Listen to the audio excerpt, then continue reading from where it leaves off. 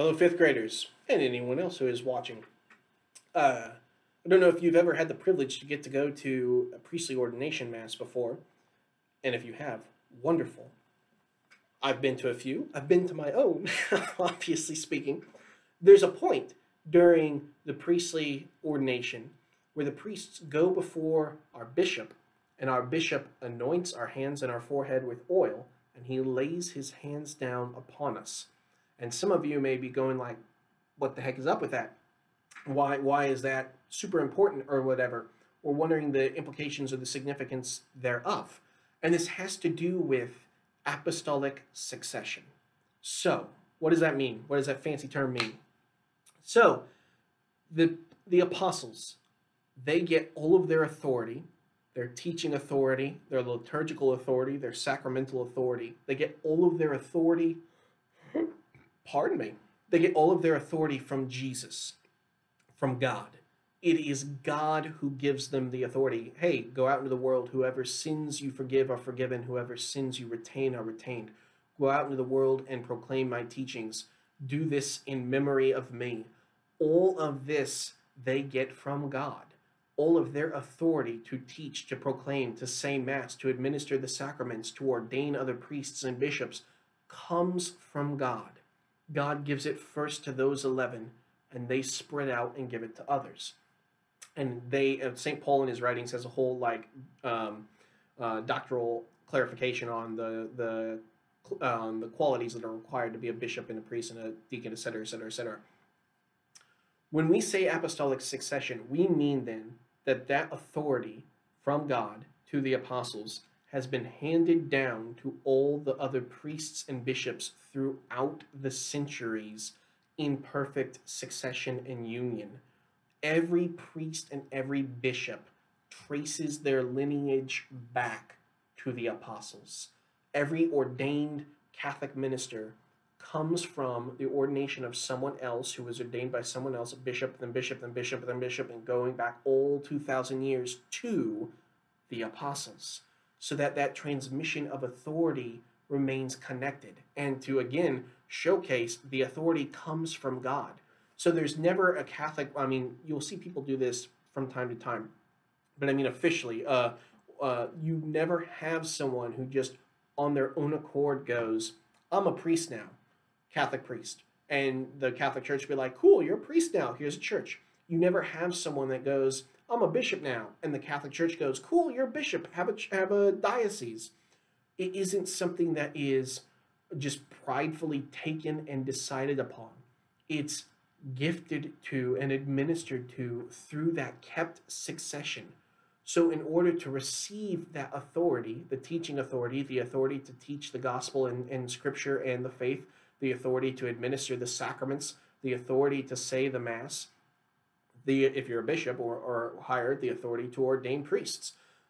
That authority, that power comes from an indelible mark on the soul administered at holy orders, and it is passed down from bishop to bishop to bishop, who first received it from the apostles, who first received it from Jesus. So the apostolic succession, therefore, is saying that all of our current priests, all of our current clergy, received their holy orders from other priests, from other bishops, who received theirs from bishops, etc., going all the way back to the apostles. And that line, that connection throughout the centuries of succession is unbroken. You don't have an actual, credible, formally ordained priest or bishop that is so credibly and authoritatively ordained from someone outside of that line. You can't just willy-nilly be like, I'm a priest now, and go, despite what some other faiths or traditions or practices may have you. It's all in that connection. And again, to show that the priest and the bishop is a servant of the church, a servant of God's people, and that their power is not something that they claim for themselves. It's handed on and gifted. That's why we're on our knees when the hands come. It's a sign of servitude and humility. That's why the bishops like you promise to be an authority to me and my successors. We're servants, as the apostles were servants, as all the others have been servants. servants of God's church, servants of God's people. And so this is all an accounting of humility to receive that gift of that authority and to then carry out that mission we have been gifted with. It's all in keeping with that apostolic succession. There's, I don't know the website off the top of my head, and I apologize for that, but there's actually records that bishops can look up all the centuries back of who their successor, who their bishop was that ordained them, their bishop was, and that's actually why, ordinarily speaking, when a bishop is consecrated to be a bishop, or a priest is consecrated to be a bishop, when they're elevated to the next state of holy orders, typically there's 3 bishops there to do the consecration and the laying on the hand, and this is done as a safeguard to make sure that, hey, on the off chance this guy isn't actually a bishop because he didn't receive his holy orders credibly or whatever, the other 2 do the backup to make sure all of this is kept in place and in line. So that's what we mean by apostolic succession, that every priest, every bishop, every cleric is a successor to the apostles.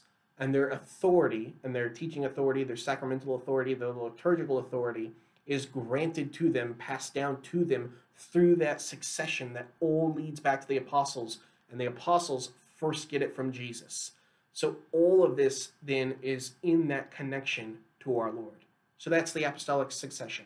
So if you're next time at a priestly ordination and you're seeing all the laying on down on hands, that's the gravity of it, is that you are now the next successor in a line of successors dating back 2,000 years that start with Jesus and go to his 11 apostles and then have spread across the church in 2 millennia.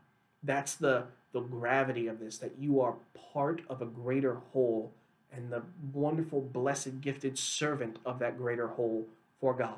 So that's what we mean by apostolic succession. That's just, again, tidbit, just brief. There's more that goes into it, more that can be developed of it, but that's the first. When you hear anyone speak of apostolic succession, that's what we're talking about.